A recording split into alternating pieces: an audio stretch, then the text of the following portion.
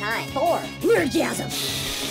Hey, what's up guys? Jerry here, aka Barnacules, and today we're going to be talking about the exciting topic that is distributed denial of service attacks, otherwise known as DDoS attacks on the internet. So the first thing that you need to know is that DDoS attackers are not hackers. Now, hackers can carry out DDoS attacks, but literally anybody can carry out a DOS or a DDoS attack. Now, let's start out and talk about DOS attacks. That's where this all started. Just simply stands for denial of service. Now, the goal of this attack is for you to overwhelm a target with more bandwidth, basically send them more information and more requests for information than they can receive or respond to. Now, in doing that, you overwhelm their internet connection and they can no longer send information out, which means they are effectively dead on the internet. Now, this all really started when people started getting high-speed internet connections at home, mainly cable modems. Back in the day, people used to be able to get 5 and 10 megabit connections when cable modems first came out. Well, everybody else was still on these tiny little ISDN connections, even dial-up, which were the easiest things in the world to kick off, and you had a couple of people out there that were lucky enough to have DSL, which was still 1/10 or 1/20th, in some cases 1/100th, the speed of the cable modem connections. Now, the way it works is the person who has the cable modem, the faster internet connection, basically uses a tool that sends information rapidly to the IP address of the person you want to attack. Now, you send that information so fast because you have a quick internet connection, but unfortunately they can't receive all the information fast enough, so you saturate 100% of their internet connection. You have thereby effectively denied them service to the internet. Makes sense, doesn't it? Now, the reason DOS attackers aren't considered hackers is because they rarely, if ever, understand what they're actually doing. They fall into the category of script kiddies. These are people that just go download prefabricated and built scripts and tools on the internet to attack somebody, not really knowing what's going on under the hood at all. That's where I found that most of the people that do this kind of attack fall, because real hackers will exploit a weakness in a system to gain access to it, whereas the DDoS attackers are literally just exploiting one massive architectural flaw in the internet to achieve their goal. Now, the most common tools that are known throughout history for performing a DOS attack are low-orbit ion cannon and its predecessor high-orbit ion cannon, which are tools that are designed to just basically fake packet requests and massively spam a port on another computer with it until you overwhelm or saturate their connection. It's also capable of sending packets that require a reply, like a ping or something to that effect, so that the other computer is forced to saturate both its downstream and its upstream and respond to a target that's not where the packet truly originated from. This is called spoofing, so that they're putting out a lot more bandwidth. They're effectively doubling what you're sending to them. Now, again, these attacks in and of themselves are not that effective anymore because so many people have high-speed internet connections now that it's really hard for one internet connection to take down another internet connection in a one-to-one fight. Now, that's where things evolved to DDoS. Basically, DDoS just stands for distributed denial of service attack. If you can't kill somebody in a one-on-one fight, then what do? You go and get a gang, and the gang overwhelms the one person.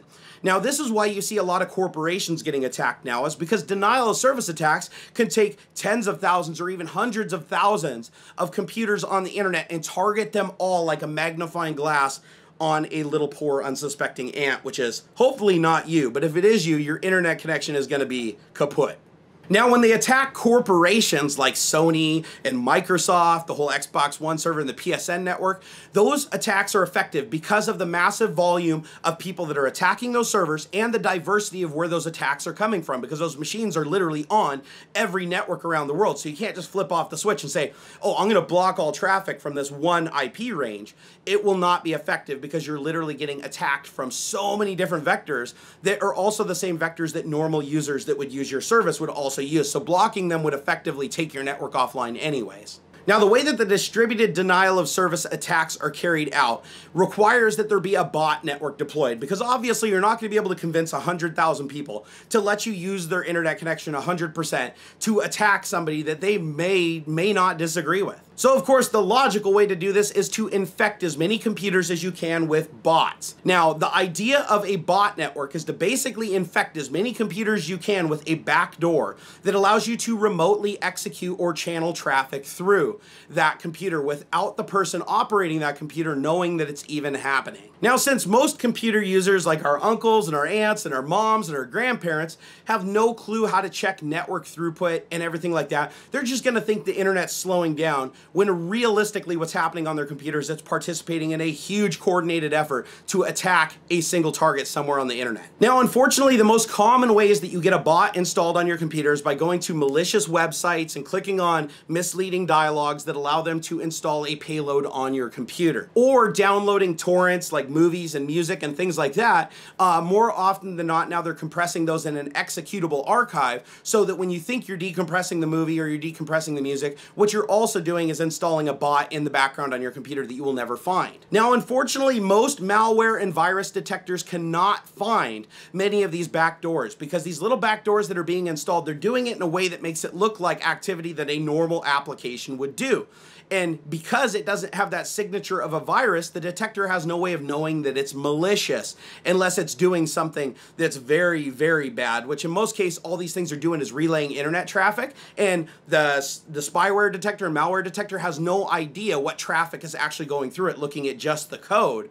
So it just gives it a pass. Now, until somebody discovers the bot and actually reports it to the company that creates your malware scanner, they can't create a signature to basically go out on the internet and fix the rest of them. And even if they did, the percentage of people that are running that specific malware detector is going to be quite small, and it's still not going to have a huge impact on the size of their botnet. So realistically, the only safe way to protect yourself from having a bot installed on your computer is to not visit malicious websites. Make sure you only visit websites that you know to be good. And if you run across a website that's trying to give you free stuff or give you a free game or give you free something, just Alt F4 out of the thing, kill your browser and get the hell away. Don't click on X's, don't click on OKs, don't click on anything, because often they will have JavaScript that will mislead you into thinking you're clicking a box that says, no, I'm not interested in this, but what you're really doing is clicking a box that's saying, yes, absolutely, please install shitware on my computer. Also, as much as I know some of you will hate to hear this, stop pirating, okay? Don't get me wrong, I'm not saying stop pirating from the perspective of the legalities, because I'm not going to become the nanny state channel here on YouTube. I'm saying that when you download the software from these sites and you download free software, free music and everything, more often than not, they come in some kind of executable, decompressible package, or they will have an executable called install or setup or something within the archive. And the second that you run it, it looks like it's the same installer for the programmer. It looks like it's a key generator or something like that, but what it's doing in the background is actually installing a small bot network in the background on your computer that will remotely listen for commands, and when it's ordered to do something, it's going to do it, which means your computer is now participating in these denial of service attacks. And the problem is there's no way for your internet provider to find out that you're a part of the denial of service attacks, because these people are smart enough to only do a few connections a second through your computer to their target, so it doesn't look like you're just hammering them as hard as you can. It looks like you're actually a legitimate user, but you're doing it along with hundreds of thousands of other unsuspecting people, and that entire payload coming from around the world is what is impacting and destroying that server and taking it to its knees. Now, another really popular method for the DDoS bot network is Tor. If you use Tor, I would recommend that you actually stop using it. Now, Tor is actually an anonymous proxy tool. It's designed to mask the true origin of your internet surfing by going through another computer on the Tor network at random. But by you starting Tor, you're also agreeing to allow other computers on the network to randomly connect and go through your computer to the internet, so that it obfuscates all of the connections to the servers and literally nobody can be found. Now, the Tor network has been compromised to some degree, and they've actually tracked down some of the more illegal stuff like child pornography sites, and the drug dealers on Silk Road have been apprehended. So Tor isn't even considered a really safe, anonymous method to use the internet in the first place. But on top of that, now you have tons of people writing DDoS tools that actually will utilize the Tor network to create tens of thousands of connections through different computers on the Tor network and have them all connect to one target, effectively DDoSing it. Now, the servers themselves can stop an attack from one endpoint rather easily. So if I just did a DOS attack against Sony, Sony would be like, okay, this asshole's connecting to me 10,000 times a second. It's pretty obvious that that's not normal usage of our website or our service. We're going to go ahead and block his port at the router. And then that data is not going to move on to our server. It's still going to saturate and eat up bandwidth to a certain point, but it's not going to take their service down. If 100,000 different IP addresses are all connecting and each one of them is only making 1 or 2 connections a second, there's no way for Sony or your ISP to determine that you are a malicious attacker or just a DDoS script that's being coordinated to do an attack. So hopefully you guys are understanding that. It's basically just doing enough to help the attack, but not enough to be detected. And that is why DDoS bot networks are so hard to take down. They're massively difficult to locate. And then once you locate them, you might be able to take down, 10 or 100 of the bots after doing a really in-depth investigation. But in that same amount of time, a bunch of people are still downloading torrents and installing these malware things and going to porn sites and clicking on the dialogues like, yeah, I don't want to be on this site. And in the background, it's installing malware on your computer that's erecting these bots, and these bots are coming up faster than anybody can take them down. And now the bot networks have grown to a size where they can actually start taking down sizable targets. Not just Sony and stuff like that, but the biggest attack in history just happened a couple of days ago. On October 21st, there was a massive denial of service attack against DYNDNs, which is one of the biggest DNS servers on the internet. Now, DNS is a name resolution protocol that is used to take the host name like google.com and turn it into an IP address. Now, the reason why all software uses a host name instead of an IP address is because a company may move their data center, they may have to change their network provider, and in that case, they want to be able to have their host name always resolved to their new address. It's kind of like forwarding your P.O. box to your home address. If you move, you just re-forward that P.O. box, but the P.O. box stays the same. That's why people use host names when they're coding things. So the majority of connections that are made over the internet via the web browser and everything are by host name, not by IP address. Now, when they attacked DYNDNs and took it down, there was no way for you to resolve those host names into IP addresses, which meant virtually every site on the internet, from your perspective, was affected to some degree, and it looked like you were suffering some kind of internet outage, but it was on a much grander scale. Now, DNS attacks are fairly rare because the DNS servers use other services like Cloudflare and stuff like that to basically distribute and obfuscate traffic so that there's no way for the attackers to get a direct line of sight and bead on the target with their rifle, so to speak. But the bot network has grown so large now from all the people getting these malware packets installed on their computer that they can actually attack a target that is on a huge data center with nearly limitless bandwidth and even has obfuscation in place to protect them. And they're still dealing damage, which means these bot networks are going to keep growing and growing and growing until we see these attacks on a level where the internet just completely stops working.